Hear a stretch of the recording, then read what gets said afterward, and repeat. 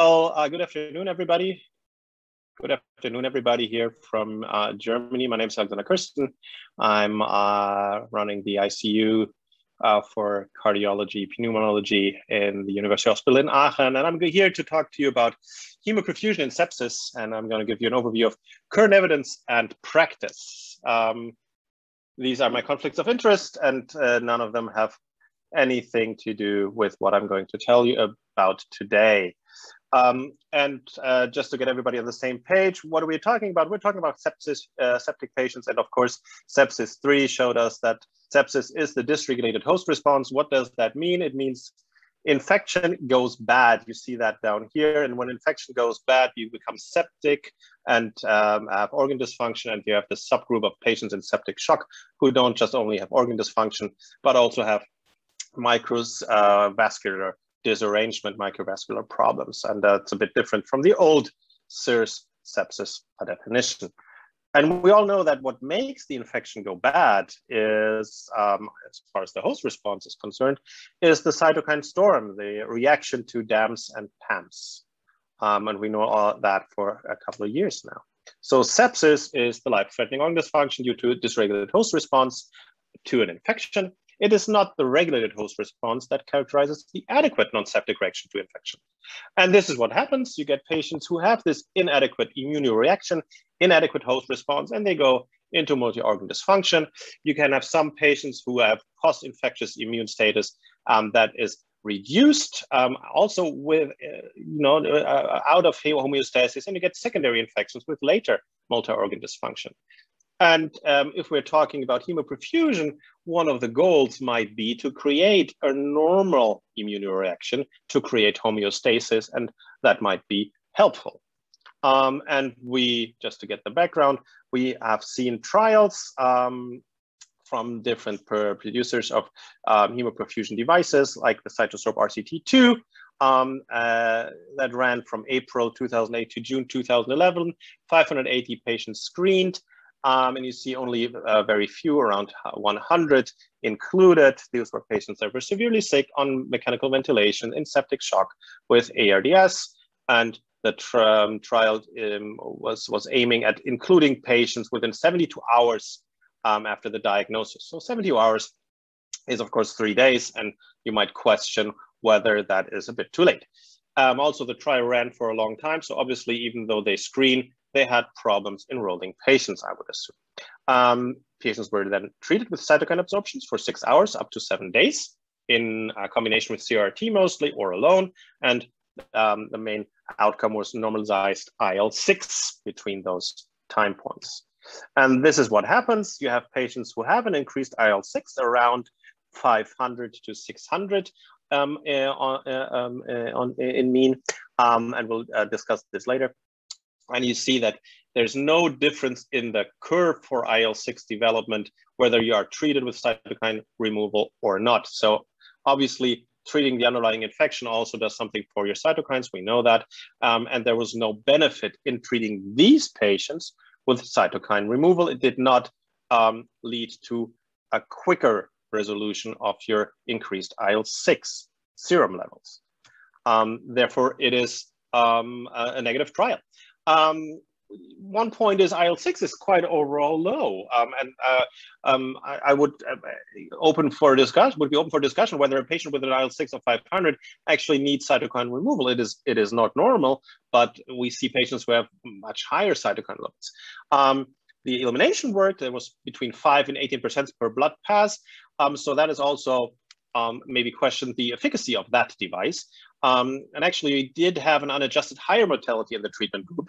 However, in the treatment group, you had higher rates of renal replacement therapy. So that's a bit hard to interpret. Overall, for the primary endpoint, the trial is negative.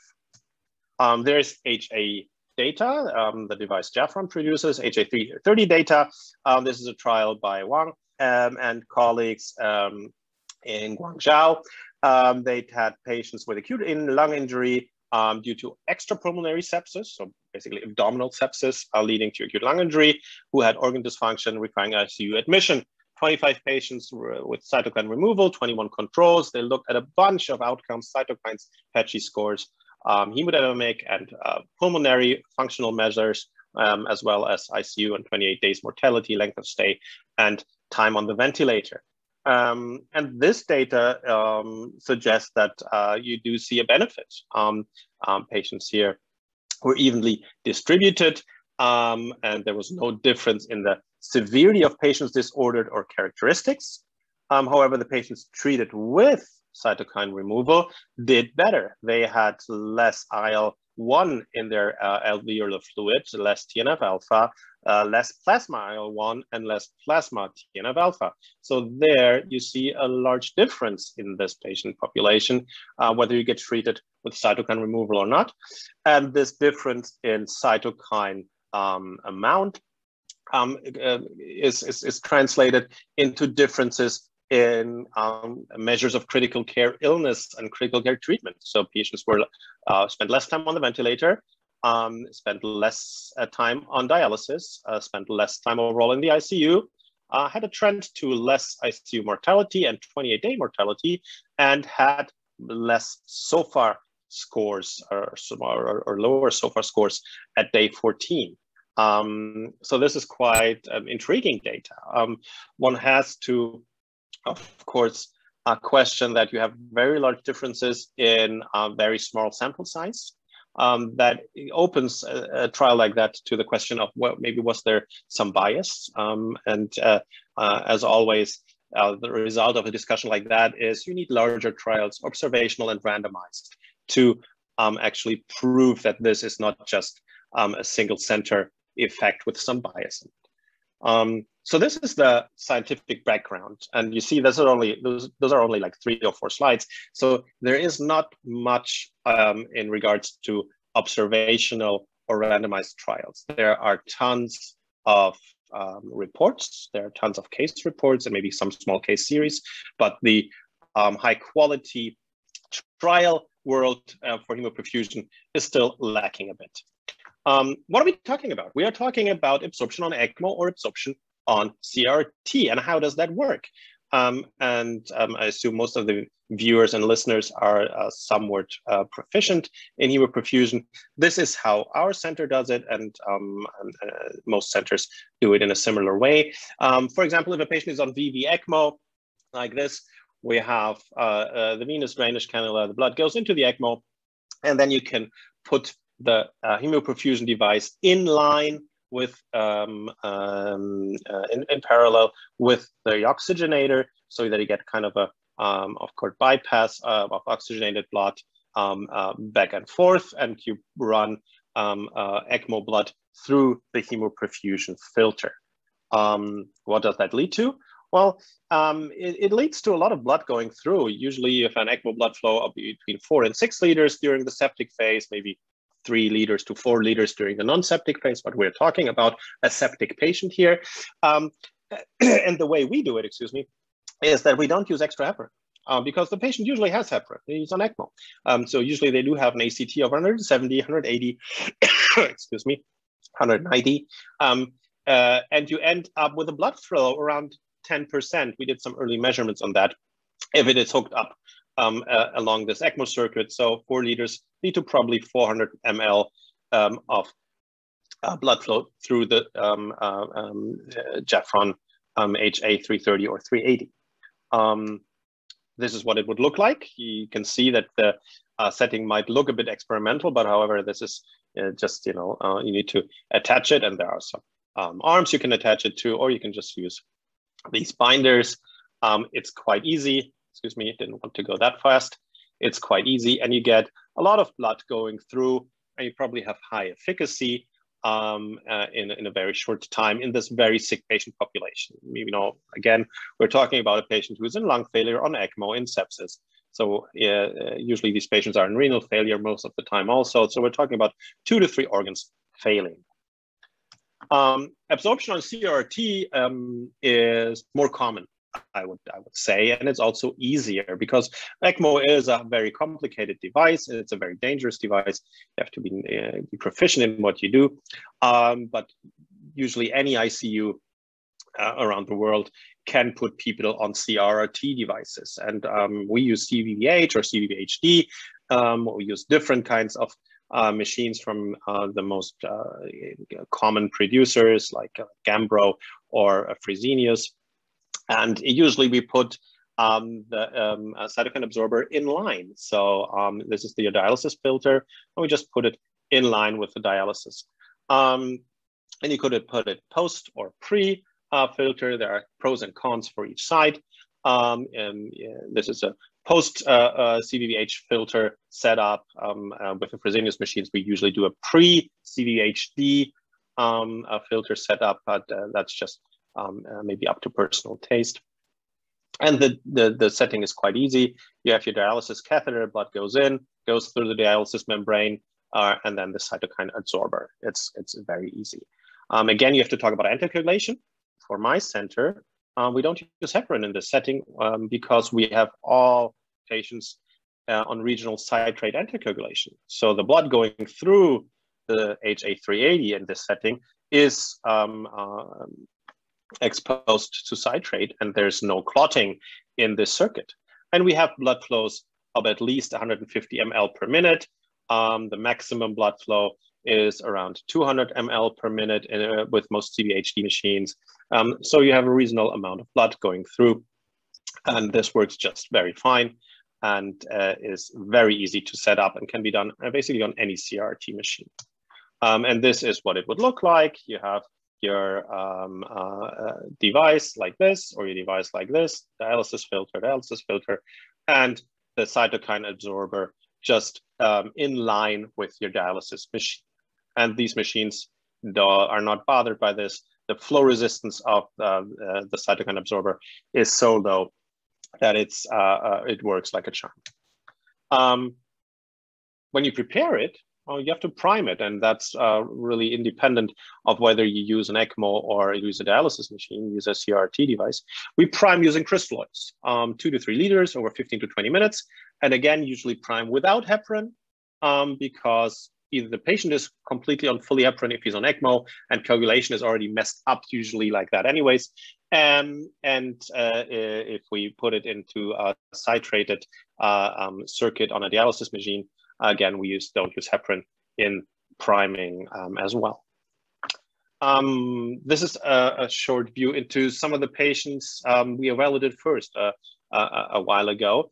I talked about in the beginning about the mean IL-6 level in the CytoSorb trial, CytoSorb 2 trial, being around 500. And these are the patients we usually see where we think about cytokine removal.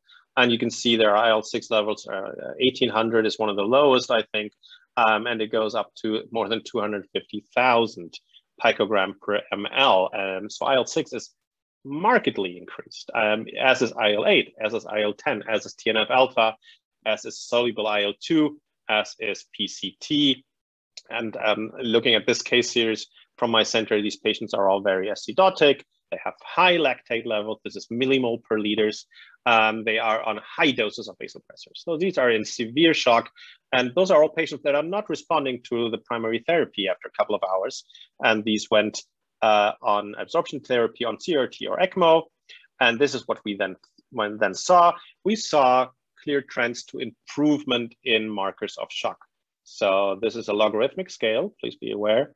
The markers of shock go down, lactate drops in many patients. In some it doesn't, and those actually end up dying. So you do see that this failing to improve with maximum therapy is of course not good. And these patients deteriorate within the next couple of hours. Norepinephrine doses go down, again, logarithmic scale. They go down by multiple fold in most patients. In some, you have a rebound. In some, like this patient, there is no effect. So obviously, this patient is so sick, your treatment is probably futile anyways. So that's a main goal. We see a trend to improvement of markers of shock. And that's what you want. You want your patient to survive, of course, but you use the device not so to improve 28-day or 6-month survival. You use a device to improve the shock, to have faster shock resolution, hoping that that will translate to better survival in the long run. This was the cytokine levels we detected in patient serum. So as IL-2, IL-6, IL-10, IL-8 is what we can measure easily. Again, logarithmic scale. And you can see for SIL-2, not that much of a change in the majority of patients. Large changes in IL-6, and of course, IL-6 being a very easily measurable marker of cytokine storm. Some changes in IL-8, and you can also see some changes in IL-10 going down in the majority of patients. We also measured TNF-alpha, and even though the absolute changes are not as pronounced, you see clear picture of TNF-alpha dropping in many of the patients or staying flat, and except for this one patient, number 15 here. We get an idea what's happening in this critically ill patient population. We saw a strong signal for IL-6 reduction. Drop in IL-6 is very significantly different between those that ended up surviving and non-surviving. In some patients, however, it increased during treatment, obviously bad. And in some patients, you saw a rebound after treatment, and we're not quite sure what to do with that because it doesn't necessarily translate into dying. There's a reduction in TNF-alpha, and that was most pronounced, and it stayed statistically the most stable. There were no statistically significant signals in the small cohort of ours for IL-2, 8, and 10. However, if we look at what's actually being eliminated, those rates vary wildly from 11 to 83, 6 to 65, 3 to 48 for IL-6, IL-10, and TNF-alpha. So on a patient individual base, you get very different results in what you're actually removing. And also that is probably not completely understood since the device just works on the basis of concentrations. You're just, leveling out concentrations between blood and the absorber. We also did some, looked at some data for IL-6 in patients with hemoperfusion during the COVID-19 first wave in 2020. And we see a picture that we're not really quite sure. So these patients, those are the ones that survived with IL-6 before and after HA380. Due to the strain on our ICU, we could not do the 2 hourly measurements we did in the first patient wave there. And you see most of the patients drop with this treatment if they survive. But they also do this if they die. So we're not quite sure. And you can see IL-6 is increased markedly in some, slightly or moderately in some of them. So we're not quite sure. We can only show that it does work in patients who are septic and have COVID-19 as the underlying disease, and whether this IL-6 level is solely due to viral infection or if it's maybe due to bacterial superinfection, we don't know. I would assume many of them have bacterial superinfection and not just viral infection, because for patients without that, IL-6 levels are usually much lower. If you look at the trials in COVID-19 for tocilizumab, for example. So how does this all work? So I've shown you now the scientific background that's been done in other places. I've shown you some of the preliminary or initial data we did. How does this work? Well, basically, you're removing stuff out of your blood. Hemodialysis does this too. Between 0 and around maybe 25 kilodalton, you get hemodialysis and hemofiltration, and you remove, all the stuff your kidneys don't remove anymore, and some of this. Hemoperfusion has a different range. You're talking usually around 10 to 60, 65 kilodalton of molecular weight, and you can see all the things that fall in this range, and those are things that you might need, you might not need, you might have an excess of, or you might have too little of. So you have to be aware that you're removing in a broad range, and you're removing in a concentration dependent manner. IL-8, IL-13, IL-4 is here, IL-1Ra and IL-1A, IL-6 is here. At the end of this range, there's also albumin, which you probably don't want to remove. There's free hemoglobin, which you might want to remove in certain situations, like hemolysis and ECMO. And so it's a broad range. TNF-alpha is here, and this is the range of work. There are some pitfalls to using this adsorption therapy, because you know what you're potentially removing. You don't really know what you're specifically removing, because you would have to measure it in the patient blood in a very concise and precise manner. You would have to measure it in the blood right after the hemoperfusion device, after the HA380, for example. So you don't really know what you're moving specifically in all the cases. And also, these patients are usually so sick that unwanted side effects of the absorption treatment might be overlooked because they are so sick and they have so many confounding factors. You know, many things can happen in somebody who's critically ill. So you must have, if you use this therapy, you must be aware that there could be adverse events, and you should take note of them. What are the possible adverse events you can expect to see? Bleeding is one, clotting is another one, and increasing of present coagulation disturbances is another one. You could see leukopenia. You can remove and alter drugs that you might want to have in the patients. Remember, these devices can also be used in certain situations where patients are intoxicated. However, most of the drugs we have in the ICU, we want inside of our patients. We don't actually want to remove, especially anti-infective drugs. And that's a major concern in septic patients, that you remove the antibiotics or antifungal or antiviral drugs. So you should be considering drug monitoring whenever possible. You must ensure adequate drug levels in patients who have an enlarged third space, who have plasma expansion due to volume resuscitation, who have an enlarged distributive volume because of being on ECMO, and CRT, for example, do have increased capillary leak and losing drugs into the third space. So you have to be aware of that. Also, you can potentially, as I mentioned, remove albumin. You can remove nutrients, which is harmful on the long run. You can change electrolyte levels. So there are some pitfalls you should take note of.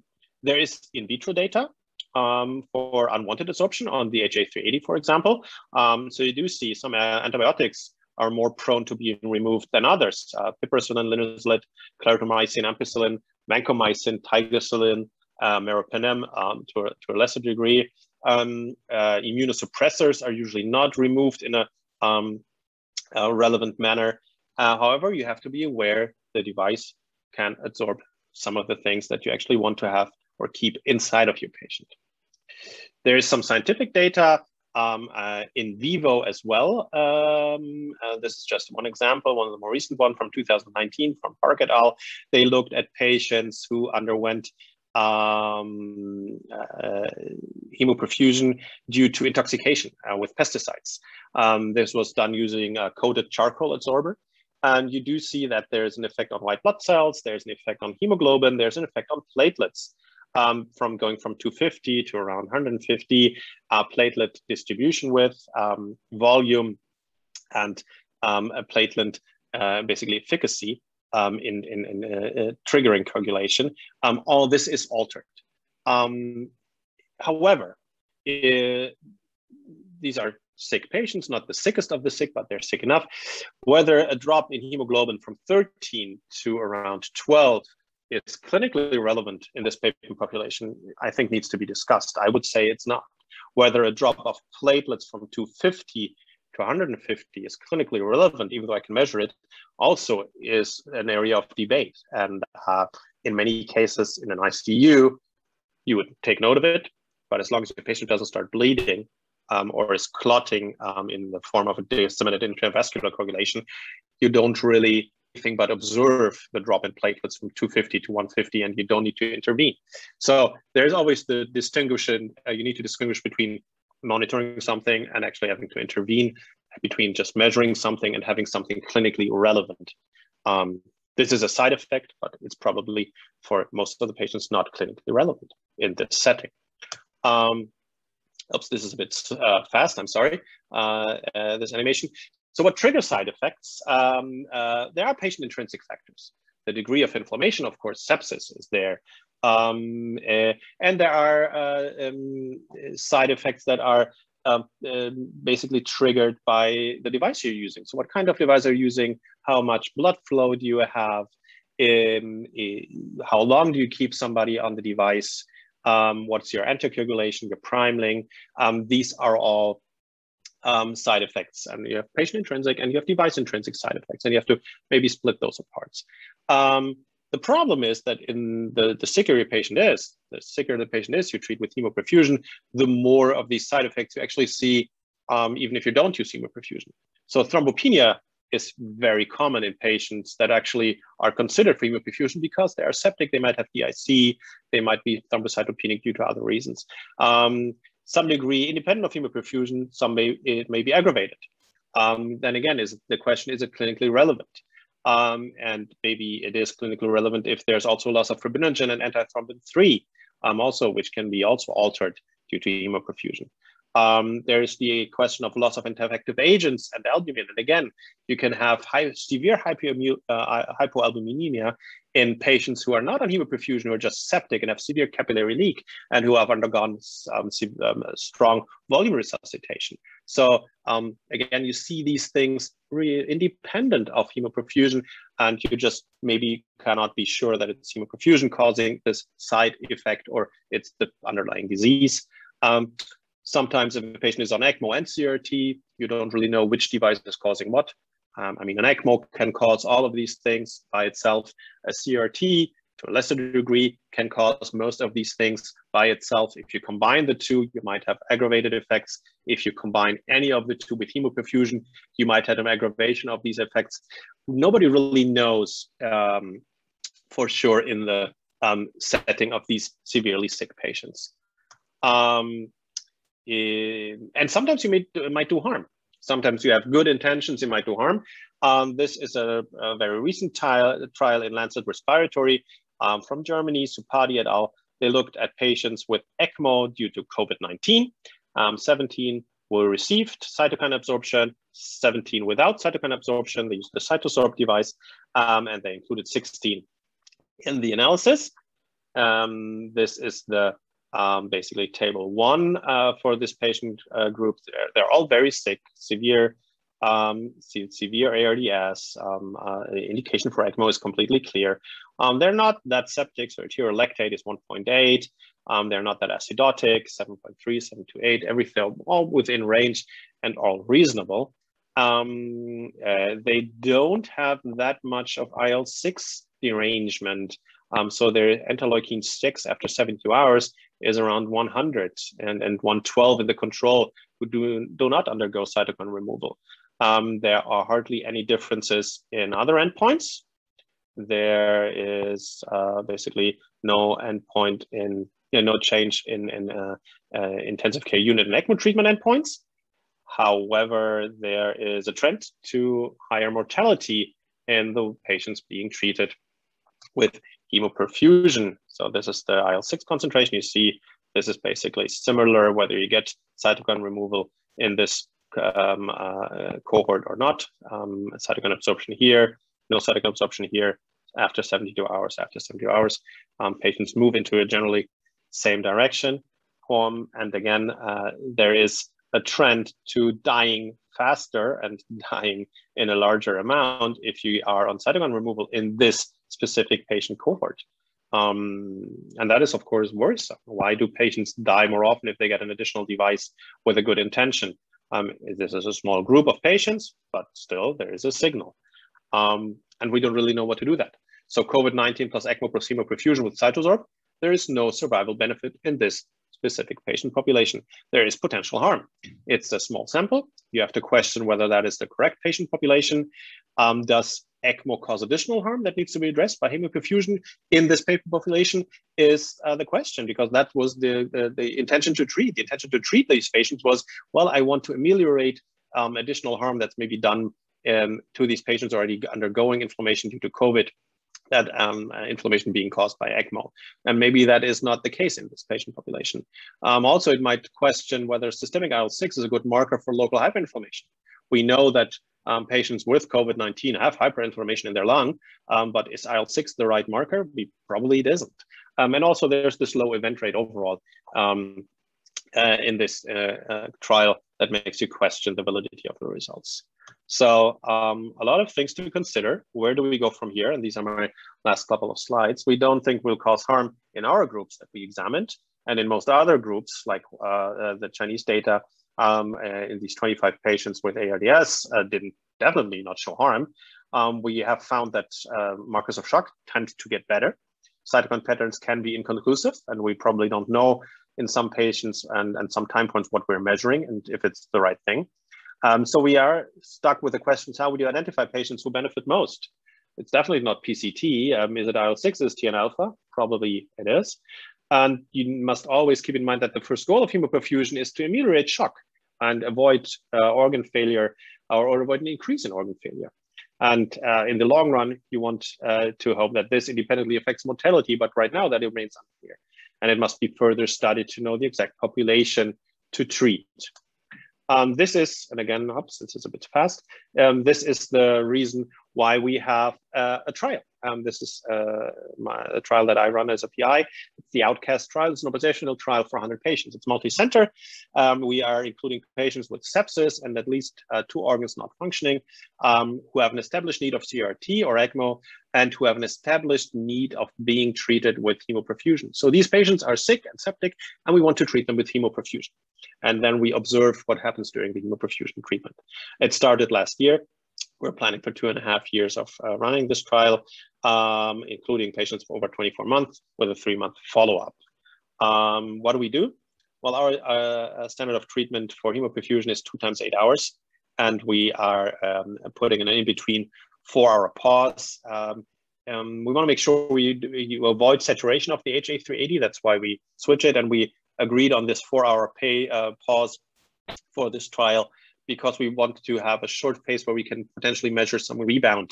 We don't want this phase to be too long, because it might harm patients if a rebound is very long. Within 4 hours, we are quite confident that any rebound should not lead to a severe deterioration of your patient. So this is the trial design. We have some endpoints, and we're looking at cytokine variability, IL-6, IL-8, IL-10, and TNF alpha. We have a lot of secondary things. We're going to look at cellular function, the efficacy of the device, the change in vasopressor dose and lactate, changes in PF, SOFA score changes, and total SOFA score changes, because again, the main goal is to ameliorate organ dysfunction or to avoid organs from actually deteriorating. Changes in antibiotic drug levels. We try to look at that. Ventilator-free days, an ICU author length of stays, and 30 and 90-day mortality. This trial is running. This is what the ECRF items look like. You know, measuring stuff every 2 hours during the treatment, at the end of the treatment, and then we follow with SOFA scores and so forth for the first week in the ICU. We don't follow them any further because, what happens in week 2 or 3 is probably a bit independent of what happened in week 1, if your patient actually got better. So I'm not sure how you would address that. And that's why we follow them up to day 7. And then we do a long-term follow-up for their survival status and location. So a lot of data that we are gathering. We are recruiting in Aachen. We have 16 patients included. We're initiating German, Chinese, and Belgian hospitals. So it's an international trial that we are putting together. The CRF is on a web portal. So it's a web-based electronic design, and you can enter patients here. If you're a trial center and you see these visits and the data entry, this is what one of the sheets would look like for exactly SOFA score, for example. So it's a very standard format of entering data. This is what vasopressors, for example, would look like, and you can see that it's quite self-explanatory.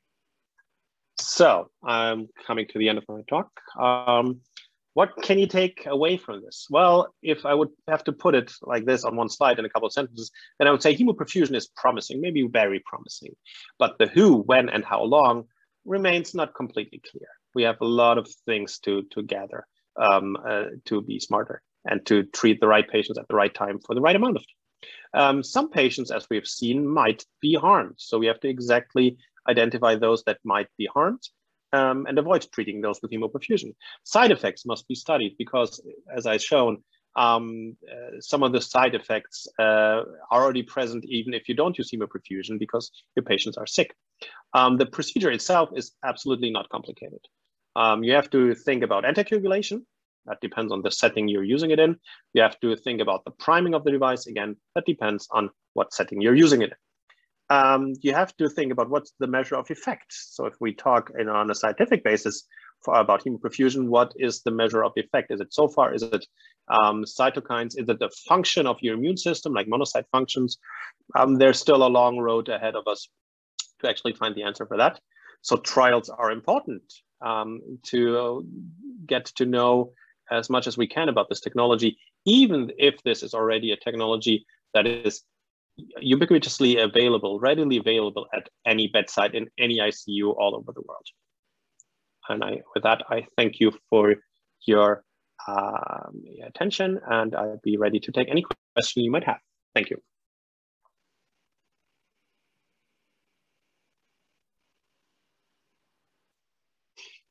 Do I adjust antibiotic doses or just as normal? That is a very good question.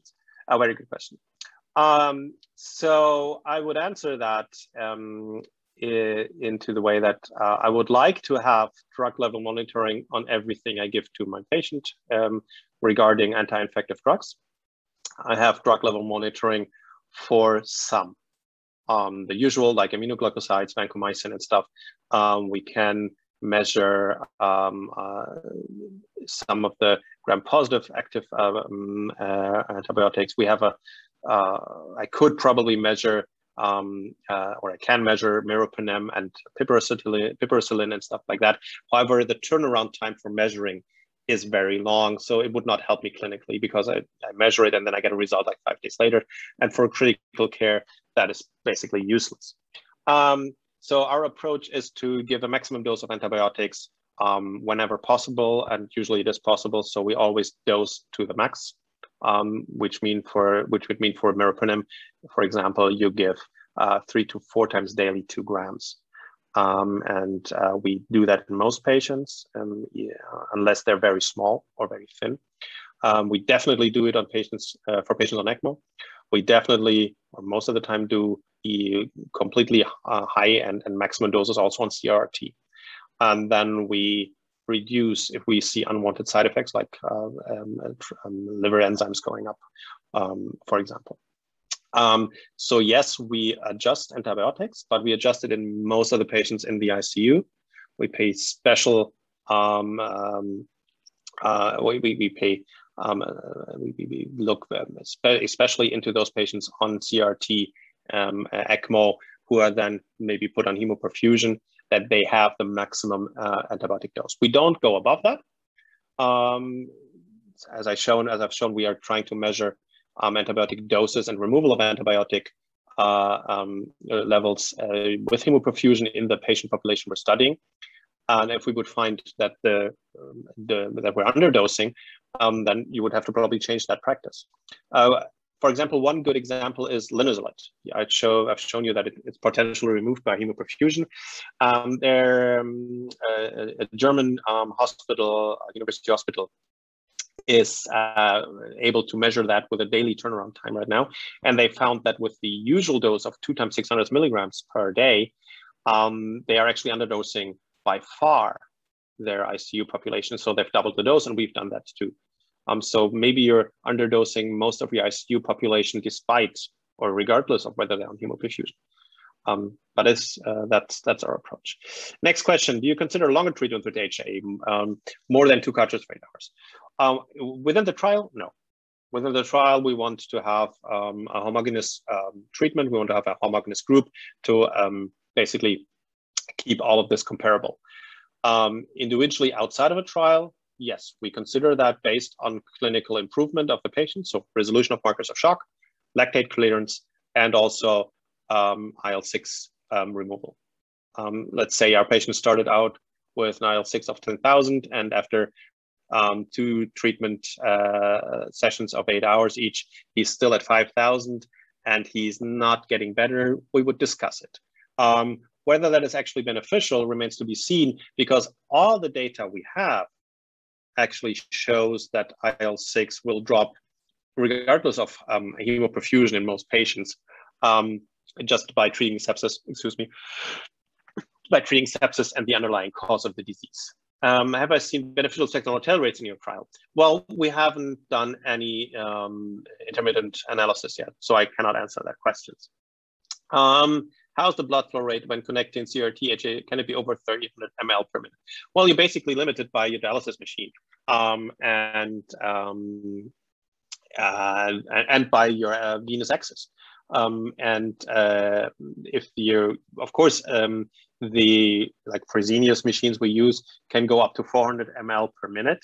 I'm not sure I would want to have a patient on CRT with 400 ml per minute of dialysis blood flow. That would mean like 8 liters per hour of dialysis filtrate solution. So we'd probably be over dialysing the patient by and large. And I wouldn't be sure whether you need this high of a blood flow rate for a patient on CRT and sepsis just to do hemoperfusion. That we have higher perfusion or higher blood flow rates in ECMO is just because the ECMO pumps at a higher rate. Probably 150 ml to 200 ml per minute are also enough for this patient population, but you cannot actually slow down the blood. You cannot decrease the blood flow to the Hemoperfusion cartridge. But talking about dialysis, 200 ml, 4 liters of dialysis solution are basically what we're doing at a maximum. Anything other than that is not really feasible or good in CRT. Let's see. Why patient survival rate shouldn't be considered major maker in this type of device? Well, because these patients have, of course, I'm not saying you shouldn't look at mortality. However, that would be, of course, facetious to say. Of course, you want our patients to survive. However, just as using any acute intervention, the first step in this acute intervention is solution of shock. And then in this very sick patient population, you have a lot of confounders for death. And just to be facetious, what if your patient just then has a stroke in week 3? That is completely independent of hemoperfusion he got in week 1 on day 2 and 3, where his septic shock got better and where his kidneys started working again and his ARDS got better. However, he developed AFib in week 3. You didn't see it. You didn't anticoagulate. He was unfortunate and died of a stroke. So what I'm saying is, of course, mortality matters, and mortality matters in a short or medium term, like 30-day mortality, and it matters in a long, like 3, 6, 1 year survival. However, the device itself cannot be aimed at reducing 1 year's mortality. If that happens to be so, great. The device itself is aiming at reducing organ failure, which is an acute intervention in the ICU. And you're just hoping that reducing the severity of organ failure, avoiding increased organ failure will lead to better survival. And in the end, you will need trials looking at survival and looking at whether mortality or hemoperfusion is an independent predictor of improved mortality. For that, you need a trial with several hundred patients, because what is the effect size? We don't really know. Does it reduce mortality by 5%, by 10%, by 30%? If it reduces mortality by 10%, you will have, you're talking about hundreds of patients to be included who spend lots of time in the ICU with a lot of potential confounders in their disease, in their treatment. So that's a really hard to consider endpoint. That's what makes critical care trials so hard and makes it so different, for example, from, I'm a cardiologist by profession, from cardiology trials outside of critical care, where the event rates and confounding factors are much better controllable. How do you measure the hemoperfusion blood flow when you're connecting ECMO? Well, we only did this initially. We don't do this regularly. Initially, we had a setup where we actually, kind of put a larger tubing part in between where we could measure flow with a flow meter that we usually use for distal leg perfusion in VA ECMO. So it's not something we do regularly. We did it initially to actually get a feeling about how much blood flow we are getting through the hemoperfusion filter when we have it hooked up with an ECMO machine. So any other questions? I hope I could satisfy your questions with my answers.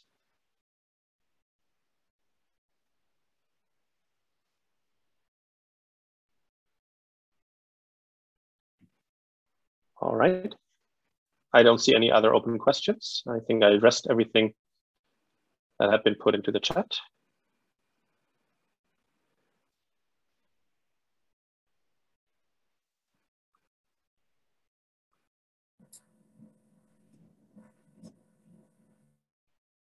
There's one more. So is it necessary to test the hemoperfusion blood flow rate when connecting? No. I think you can be, in a regular setup, your blood flow on ECMO is high. You're probably doing fine with 150 ml per minute blood flow through a hemoperfusion device. So you don't need to actually test that in advance. We just did that for out of interest because there was no data really available, or bedside data available, what the blood flow rate would be if you hook it up to a Novalung or a Mackay ECMO machine in a veno-venous patient. Because there was no data, we measured it ourselves, and that's the answer we got. But I don't think it needs to be recommended for general use. No.